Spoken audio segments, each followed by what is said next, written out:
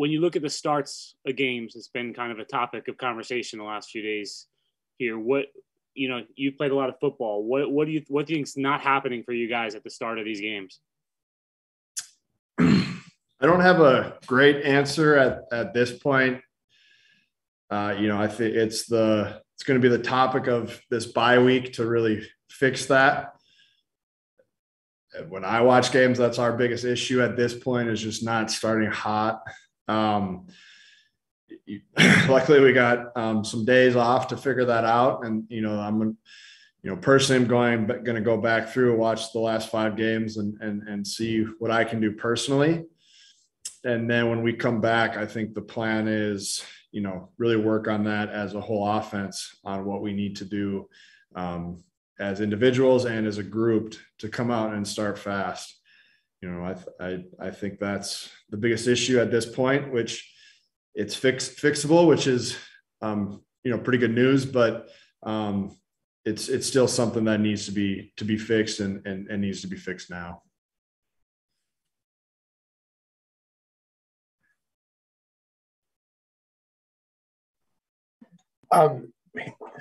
Looking at a positive aspect of the way the offense is going, after the first 3 games, I think you guys gave up 15 sacks, but it seems to have calmed down the last couple of weeks. The pass protection seems to have improved a little bit.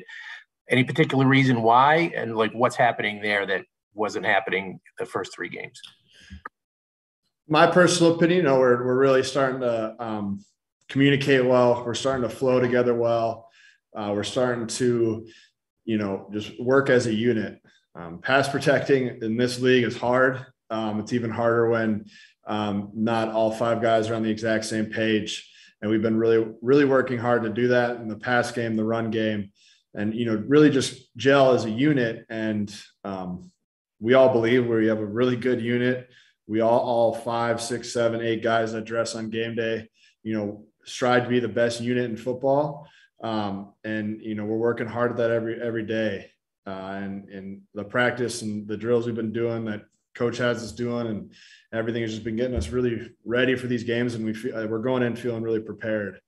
And that's a huge part of pass protection, to kind of have an idea of blitzes and have idea of their favorites and what they like to do as a defensive unit. And I feel like, we've handled that well and really got into games as a 5, and including the halfbacks and tight ends who do a lot of protecting in this offense. The communication has gotten a lot better. The understanding of where you need to be at what time has gotten better. And it's a real pretty good feeling when you can look at the film and see some pretty good protection and you don't have to help Zach off the ground very much. It definitely feels pretty good. Doesn't feel as good as winning does, but as a unit, we're always striving to be better. And I mean, we had 2 this last weekend, and for us, that's too many. So, how do you feel about where the run game is at right now? I know you guys aren't getting as many plays as you'd like in a game, and that's had some influence on that. But where do you feel like overall the run game is right now? You kind of hit it on the head. We're not. I think the run game will come in when we start faster. As an offense, we're not starting fast enough, and then we're getting behind. We're leaving our defense out there too long. We're not playing complementary football especially the first quarter. I didn't even realize how few plays we were running in the first quarter until we talked about that today. So once we get on schedule and can stay on schedule, especially in the first quarter, I think the run game, you'll see better production and more yards come from the run game. But I think that's directly related to coming out and starting a lot faster. Connor, what is LaFleur's approach to this in terms of, does he welcome input from you guys? How does he handle that at this point? Is it like a collective effort at this point, trying to kind of fix this thing? Yeah. That's one thing. This coaching staff's, all hands on deck. It's in their mind, it's not going to be just them. In our mind, it's not going to be just them or us. You know, everybody here, coaches, players, everybody realizes that it takes all of us to win football games and to change this around. You know, I have full confidence in this team and in these coaches to do that. You know, Sala is one of the best head coaches I've ever been around. And LaFleur has been one of the best offensive coordinators. I really enjoy, you know, going into every week. I feel like we have such a great plan, and that's, you know, really kudos to him and how they and JB and how they prepare us going into each game. We just, you know, need to as players execute a little better in the first half, whether that's, you know, calming down, or if guys are too hyped or not hyped enough, or they're just, you know, you need to get a rhythm. We just need to find our rhythm faster. And, you know, I think the players are looking at each themselves in the mirror on how everybody individually can come out and do that. Whether, you know, nobody wants to make drastic changes. It's not how this stuff, it's just something small. And we just have to figure that out individually and as a unit on what that little change that, you know, everybody or whatever it is, that's, you know, that's definitely what these, you know, it's Tuesday, 6-7 days are going to be going into practice next Monday, Wednesday, Thursday. So that's definitely the big focus. And, you know, we're built to do that. And like, yeah. And I guess to answer your question directly, LaFleur does take into anything. Like if, you know, one of us has a good feeling about a player, if, you know, we think we can take advantage of something out there, he definitely listens to us and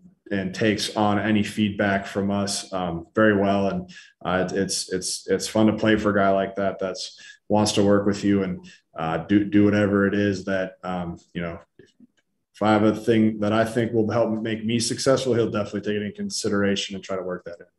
Hey, Connor, obviously there's been so much expectation and attention on Zach. I'm curious, in your eyes, how you feel he's handled that expectation, and how much does the team understand how much of a process this is for him, obviously just being 5 games into his career? Everybody believes in him. You know, it's when you see kind of the throws he makes and the plays he is able to make, you know that he has the makings to be a really special quarterback. The way he can see a defense, the way he handles checks and cans and you know, the more complicated, like pre-snap stuff is phenomenal. He sees the defenses really well. He is a phenomenal talent, arm talent. And you can just see his confidence grow every week. And then the coolest thing I think about Zach is, you know, he doesn't let anything affect his confidence. He's a very confident individual, and nothing's going to break that confidence. And in my career, you know, I've seen guys, young quarterbacks, get their confidence rocked and never come back. And you know, doesn't matter, good play, bad play, whatever it is, Zach is, you know, extremely confident. He knows he can go out and make the plays that are required to win the football game. So, you know, I think the Jets as an organization and fan base can, you know, every week expect bigger and better things from Zach and a guy that's going to be around for a long time making spectacular plays. We'll take a few more for Connor. Connor, on another rookie, what kind of growth have you seen from Elijah Vera Tucker playing next to you? You know, going back from one of the first times I got asked about him in an interview, you know, he's a phenomenal player.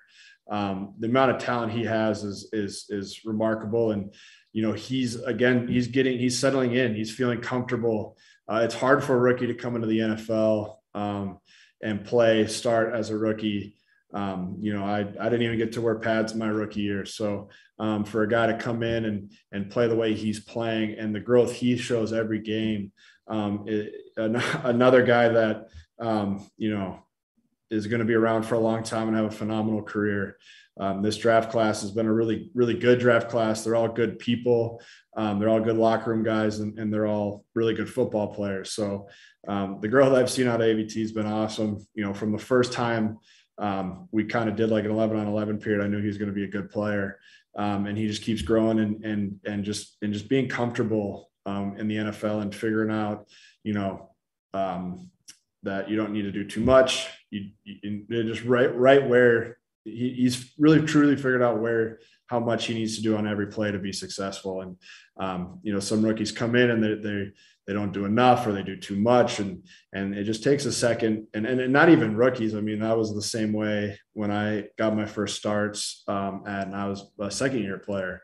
You're just not quite comfortable yet. And it takes some games to get settled in. And he's really starting to settle in and play some really, really good football.